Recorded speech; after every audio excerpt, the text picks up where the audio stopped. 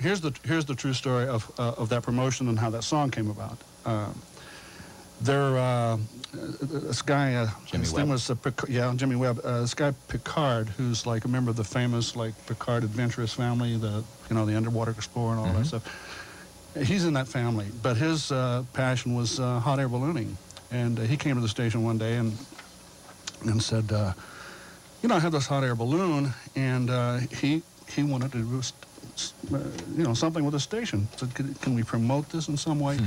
And at the time, there were less than 100 hot air balloon pilots, licensed pilots in the country. There was a lot of hot air, but not many hot air balloons. Well, that's why he came to K-Man. Yeah. He was looking for a source of fuel. Right. We'd heard that story, so you're confirming you got that part. Okay. So anyway, the short version of the story is Jerry Jolstad, who knew I was a pilot, says, "Can you fly a hot air balloon?" And I says, "Does it go up?" And Jerry was the general manager. He was the general manager, boss, the bear, as we affectionately called him. Okay. Yeah, and I said, "Yeah, I can fly it." I had no idea, but so he said, "Okay, well, you meet Mr. Picard." And so we got to talking, and he set up this balloon promotion for us. And there was a new where I was going to fly this hot air balloon and take listeners for a ride in it and stuff like that. And they hooked it up on a tether, so it wouldn't get away. And it was Uncle Henry's hot dogs or something there across from the Orange Show. I don't remember the name of it. It was a new fast food hot dog stand. So the sales guys got together and says, "Hey, you give us some money and we'll send William F. Williams out here with this balloon. He'll take people up in the sky. You make a lot of money and we'll have a lot of fun." So that was how the deal was set up. They took me out in the desert for, I don't know, a month and taught me how to fly the balloon, which was an adventure in itself. Did you get overtime for that? Oh, sure.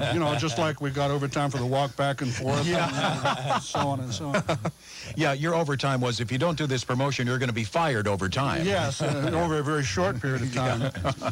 So I hooked this thing up on a tether and was taking kids up in a balloon. And Jimmy Webb, who I had just met previously, he was going to Valley College at the time, and he was an aspiring songwriter, and a guy named Mike Riley who'd been driving us nuts at the station saying, "You got to meet Jimmy Webb, and he's got this record, and da-da-da."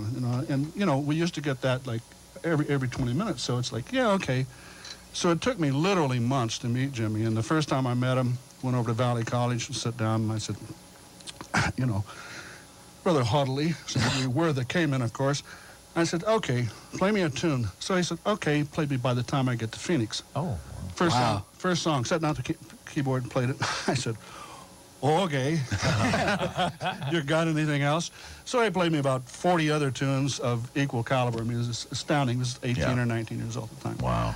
So cutting back to the hot air balloon, so Jimmy came by that night while I was flying the balloon. It was at night, and it was amazing what this balloon looks like at night when you torch it off in the sky. There's this huge incandescent ball up there. So I took Jimmy up, and we were hanging up around at the top. I think we were on a 700 tether, something like that. And he, poet that he is, he says, "I'm inspired. This is beautiful." He said, "I have to write a song about this."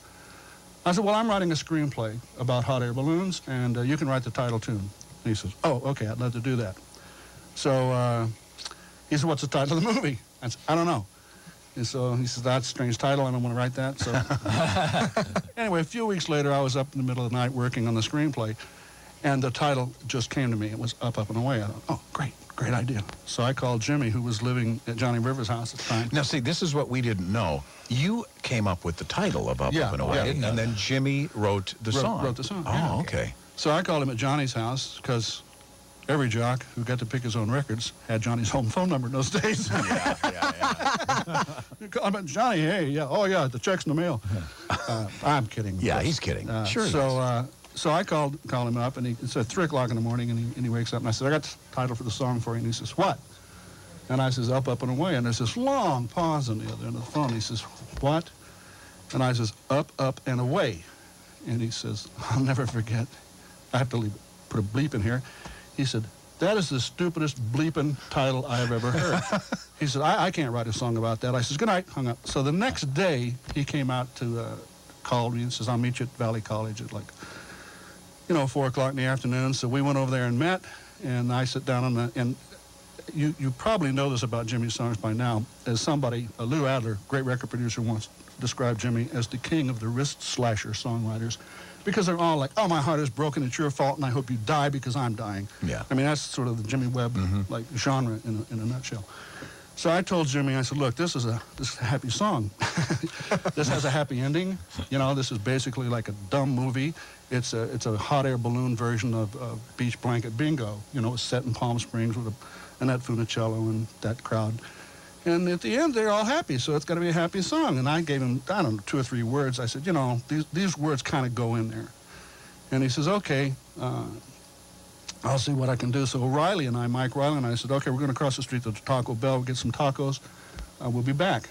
See, I didn't know tacos were involved in this story. Tacos, big part of the story. Listen, wow, Mexican food, man. This is That's how he filled the balloon. This is a It's all coming together now. Put that guy on morning drive, you know. This makes sense. So we came back, and the legend is that we were gone 22 minutes. It was in the neighborhood, but the legend is 22 minutes. We came back. Jimmy says, "What do you think?" Wait, he wrote the song in 22 minutes? In 22 minutes. Wow. And the lyrics and the music? The whole thing. The lyrics, too? The lyrics, the music, the whole thing.